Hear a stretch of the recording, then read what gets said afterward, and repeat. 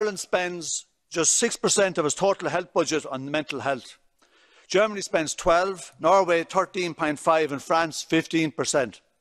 More than 3,300 children are waiting for a consultant appointment with the Children and Adolescent Mental Health Service in Ireland.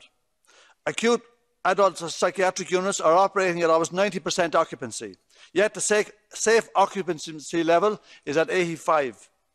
We have a medicalised mental health model that all stakeholders appear to agree is a massive problem.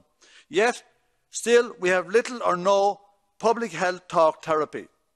In her statement last October, Commissioner Oireachtas said 7 million will be invested in projects to prevent depression and suicide and to support more person-centred, community-based mental health services.